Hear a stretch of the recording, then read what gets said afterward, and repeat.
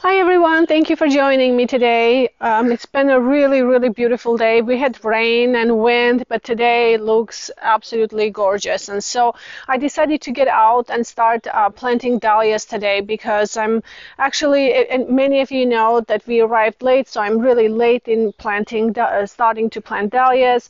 I could have planted them earlier, definitely in my zone, but again, they will grow and they will be fine. So anyway, before I get started on that, I wanted to show you a few things that look really nice in the garden right now, such as these peonies. These are herbaceous peonies, but they look so beautiful. So I have two here that are blooming, and actually I really like the combination and how close they are together. So and many of you know that gardening is really just thinking about how to layer the plants in a bed, and it takes a long time because we plant some things and some things just don't work out, and we think about it and we look, especially after they mature, then we decide. It's all kind of a deciding and thinking process to make our borders look beautiful. But this particular one is really coming together for me. I really like it, especially these irises in the background that are really blooming, and the peonies. I planted new phobias last year. They bloomed. This is the first year they're blooming, and actually I'm absolutely in love with them. I think this looks just really gorgeous. I also have three different peonies here.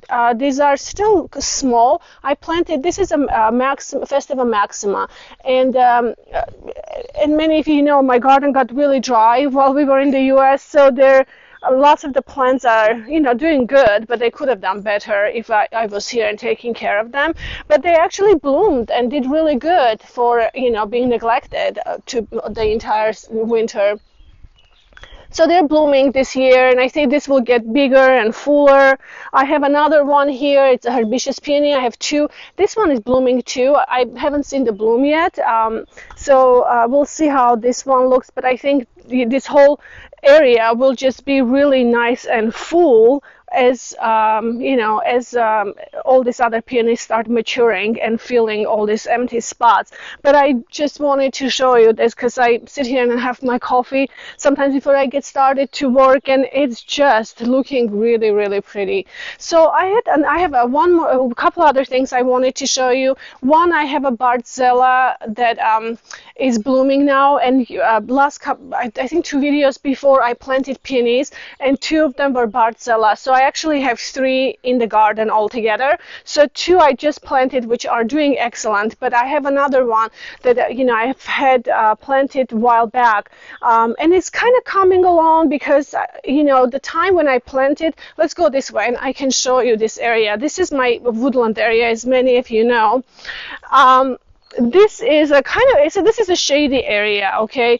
But honestly, when I started planting here, when there was this area, it was nothing here. It was basically just covered with the vines, and so I cleared out all the vines, started digging, and creating this area. And it was a lot more sunnier. I had a lot of more filtered sun coming through the trees. But as I started watering this area, the trees really started taking off and started thriving, and that means that they started shading more. So when I started, it was a lot more. Maybe I had more sun, but now I don't have as much sun because of the water. But this is okay. I do get afternoon sun through this area because the sun comes this way, and it's still in the afternoon. It starts coming through the trees, so they do get some sun. And I opened a little bit here to get a little more light. So this year, I think I will actually get more sun than I have, especially since the direction of the sun will change as we progress into the summer. But this peony I planted here, assuming there was quite a bit of the sun, and it wasn't. And I thought, eventually I might have to, transplant the peony into more sunnier area, but it actually this year is starting doing really good. It looks like it does get enough. We'll see. We'll keep an eye on it and see. But this year, last year I had 1 bloom, which I was concerned. This year I have 4. 1, 2, 3, and 4. But I wanted you to see this bloom because this color is just absolutely gorgeous, and this one of these the peonies, the Barzella peony, I will recommend for any garden. It likes sun, very hardy, even for the colder zones, and it's absolutely stunning. It's absolutely stunning, this plant. So I wanted to show you how beautiful the brightness of this color. It's very interesting yellowy color. It's beautiful, absolutely beautiful. And so then I wanted to show you my climbing rose that we planted last year. It's blooming and it's so beautiful. I love the color. So let's go this way and I can show you my climbing rose.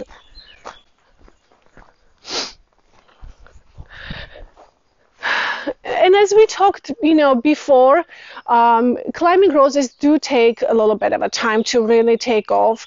So we need to be, more patient with them. I think if we give like a couple of years, usually that's when really they really do take off and do well.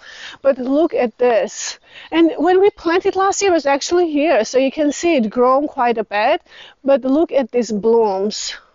They are so beautiful to me. Look at the structure. The petals are gorgeous. The color is amazing. And the size, they're not as large as, for example, these ones, the Edith Piaf. And I think this one maybe has been grafted from the hybrid tea.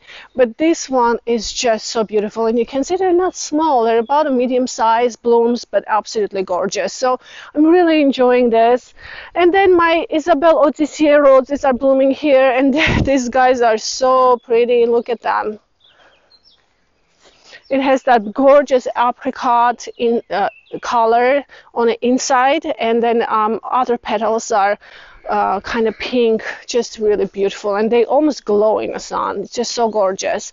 So anyway, everything is doing pretty good. I'm still keeping up with the garden, trying to get cleaned up. This bed I still haven't gotten to, which I'm going to hopefully today to tackle this project here and get this cleaned up. But for most part, it's doing good with to consider all the winds and that we've had. Constantly I have to come out and clean up after the wind, it's been almost every other day lately. So let's go this way. As you guys know, this is the new area that I started when we came back to France. So this part I started digging, and I got this part ready. As you can see, I started digging this yesterday. My husband with my little shovel, and I love that shovel. It really works great for me. My husband calls it a magic shovel. It probably has some magic to it, because I honestly don't know how I've done what I've done here. It's been so much work, but here I started digging again. You can see I wanted to do something here because I have ordered a couple of more hybrid tea roses to plant, and anyway, I'll do a video when they arrive, and I'll show you what they are. And also look at this Oriental poppy. This is my first year with Oriental poppies, and my mom loves them. She has several, and I started planting them.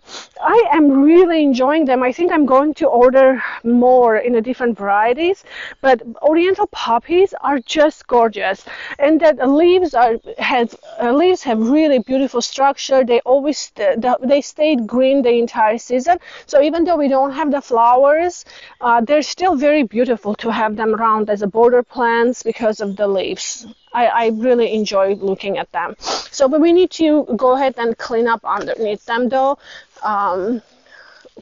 which I did, but they still need to be trimmed. So anyway, let's go to check out the dahlias, and look at these irises. I staked all of them pretty much because of the wind, but they're quite tall, but they're doing really, really pretty. Oh, one more thing before I forget. I have another Ethiopian blooming here, which I've told, this is one of my stakes that I have been working on. Look at this.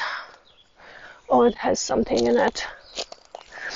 Look at this peony. This is an Ito Canary Brilliance, and it has this beautiful apricot color, but it does have a little pinker shades on the edges of the petals. Look at that. So gorgeous. So I'm really excited about this year. It's doing really good, although I think there was an area that got broke from the wind, but it's still doing really good. Okay, let's go check out these dahlias. So for the dahlias, we went to the nursery and I literally picked everything that was kind of there left, because we came back late in the season for dahlias, and I just picked whatever I could. So for most part, my favorite dahlias are the cactus dahlias. I love cactus dahlias and dinner plate dahlias. These are my favorite. But I really wanted to get some pompons this year. Unfortunately, there was not many left, and so I picked up one. I want to kind of plant one and see how I like them. So there was one that I picked. But anyway, most of them are cactus because I love cactus dahlias. This one is probably not, but I'll show you everything I have. And then I ordered a few dahlias from online here in France. And one that I ordered, actually, I ordered four different varieties. Two varieties are they're dwarf varieties, and I thought they would, but they're also cactus flowers. But I thought it would be really nice to have the dwarf ones right on the edges of the borders, and then the tall ones, I decided to go with, a little bit farther into the beds. And actually, I thought about having to be a little closer to the fence, because then it will give me a support, where just in case if I need to tie them and stake them, it would be easier for me to support them, because sometimes some of them, as you know, get quite tall, and then it takes several stakes to actually hold one dahlia together. And so anyway, that's kind of my plan. But I ordered a dahlia called Santa Claus, and I don't know if you guys are familiar with the dahlia Santa Claus. It is really pretty.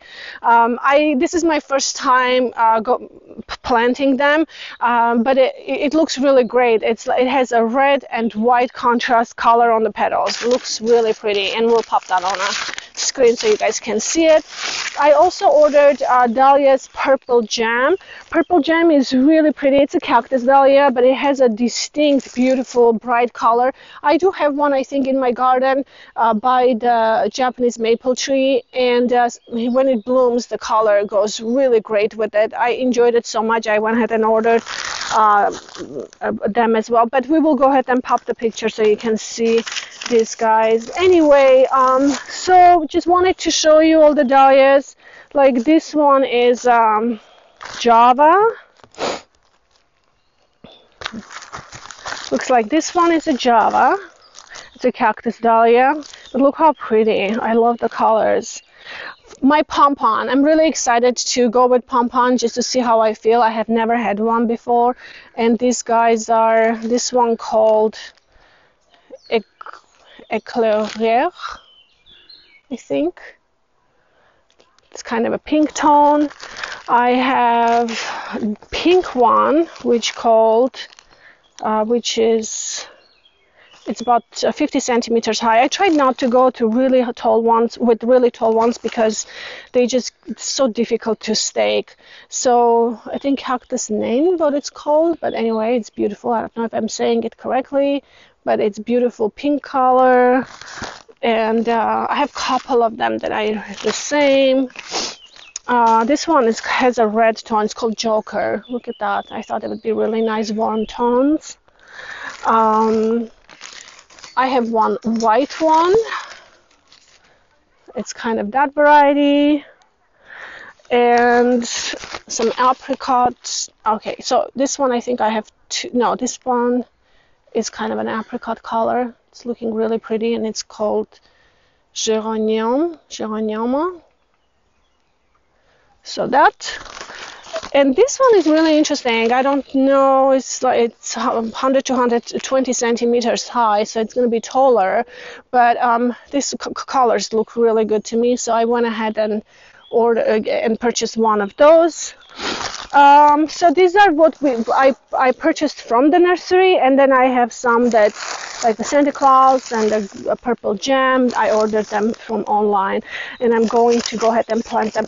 And so just wanted to say that the dahlias here in my zone, they are perennials, which is really nice. I don't have to dig out the tubers from the ground in the fall and store them for the spring. So it makes it easier for me. But for the anyone that plants dahlias in a colder zones, you guys have to go ahead and dig them out and store them in the winter time, and then replant them again in the spring because they're frost. They don't like to be frozen. They're frost tender. And so what I do is just wanted to show you really quick the way I plant my dahlias. I don't plant them very, very deep, but you know, last summer I had so many beautiful ones and I enjoyed them so much. So this is why I'm going to add more, and they're all coming back. Like, I have to show you, it's already mid-May, and look at this, they're already this tall. Looks like they got attacked by slugs a little bit here, but look at this. I mean, these guys are already coming out. Look at that. It's looking really good. There is another one here, and there's 4 right here, and they're all coming out beautifully. These are the Bartella peonies we planted about a week or so ago. Look how good they are doing. Look at this one. It's already huge. Isn't that amazing? I love to see the progress in the plant. It's just fun.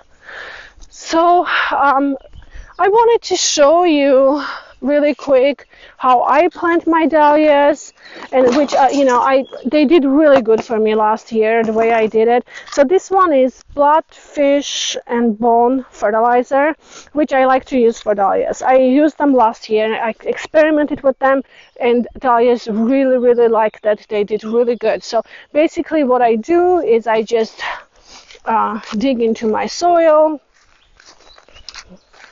and then I take some fertilizer, I sprinkle it, I mix it well, and then I basically just, you know, plant my dahlia. So I just wanted to do one, you can see, and then I will go ahead, and it will take me a while to really think where I want them to be planted, so I don't want you to take too much of your time and make it to be a really long video for you. So I'll go ahead and plant everything, but I just wanted to, oh look, this dahlia is already growing. Oh my goodness. I think this is the best part, when you take one out and you see the growth on it. You know for sure that it's going to grow. This is really awesome. So you can see these are the tubers, and they look very healthy.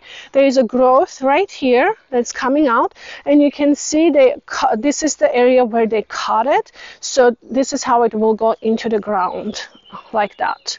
And so basically I just mix everything, and then I dig out really well, and I plant them like that. And basically I just cover, and you can always make place a little sticks here, little stakes, to remind you that there is, you know, stuff planted. I always make sure to stake them to know where they are planted, and that really helps you, because in case you have to step on it or something, make sure that you know, you don't damage anything that you can see that it, or forget that it's been planted. Okay.